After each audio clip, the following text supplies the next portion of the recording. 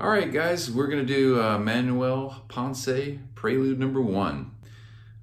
This is Segovia's version. I think that's the only one, actually. So this is a little bit more difficult piece. It's standard classical guitar repertoire, and I think you'll really enjoy it. It's a beautiful piece. It's in the key of 3 sharps, which could be the key of A, but in this case, it's the key of F sharp minor.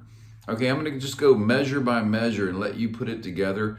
You probably don't need me to do this, as I know you guys all read music, but we're going to take it really slow, measure by measure. Here we go.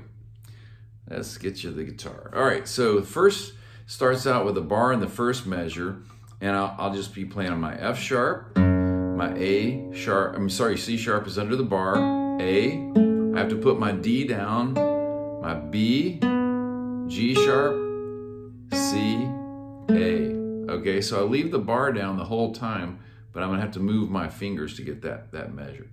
Then the next measure, I've got an F sharp and an F sharp octave, and I'm gonna play my 2 F sharps together, and I'm gonna use my A finger to play the B. So I've got the B, I shift,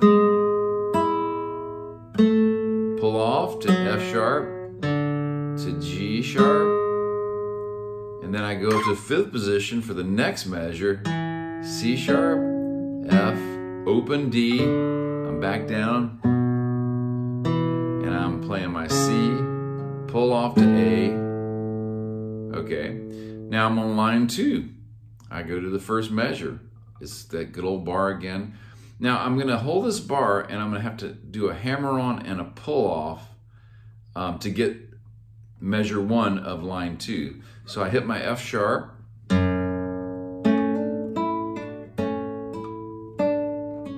me do that again.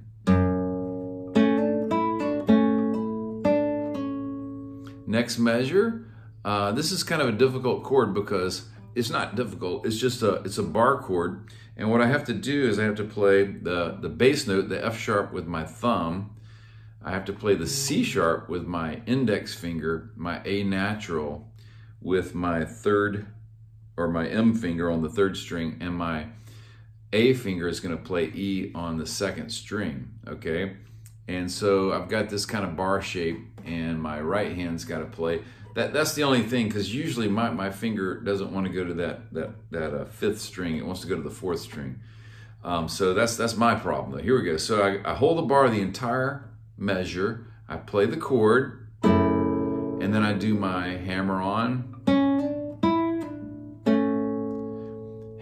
here, and now I've got to shift up to 5th. I'm just going to bar the E, C natural, F natural, D, B, open E, C natural again. Now I'm going to shift back down for the last measure.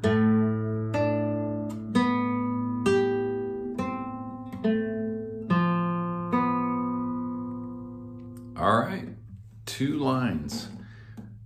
I want to hear these Friday, and I bet you guys are going to just sound great and love this piece. All right, have fun.